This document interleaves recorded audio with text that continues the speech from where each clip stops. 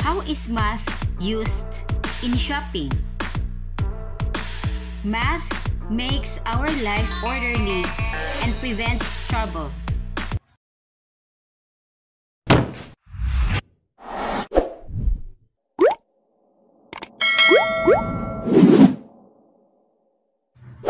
Welcome to my channel.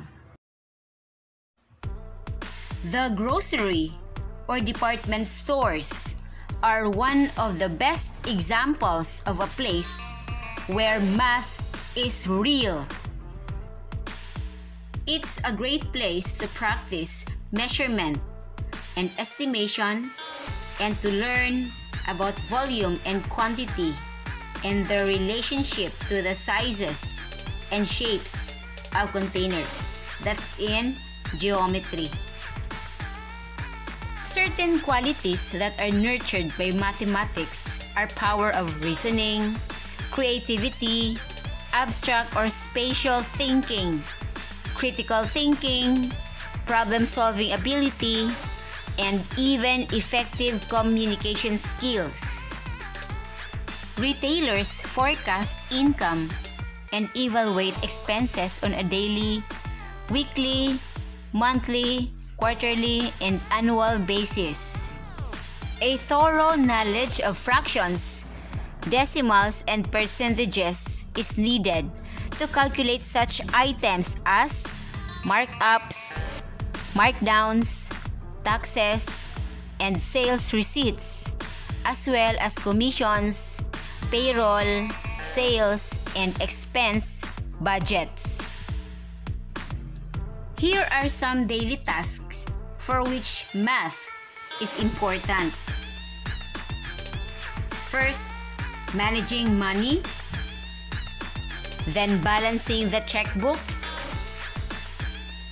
shopping for the best price, preparing food, figuring out distance, time, and cost for travel, understanding loans for cars, trucks, homes, schooling, or other purposes.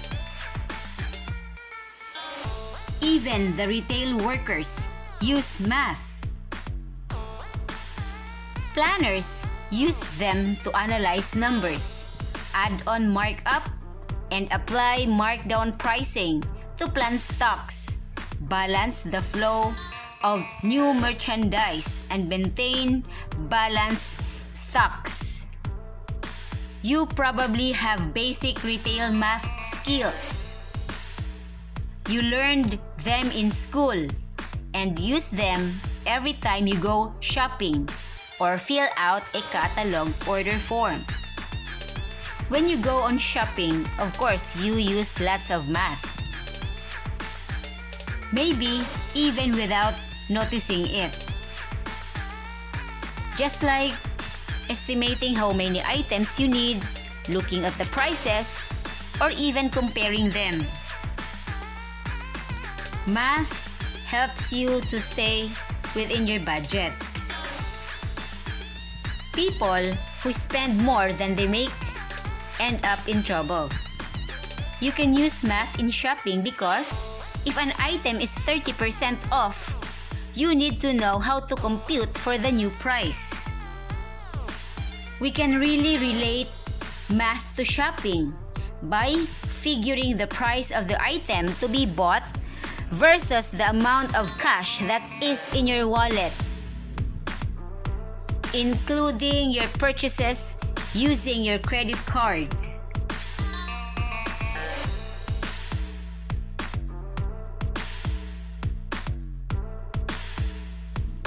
Thank you for watching.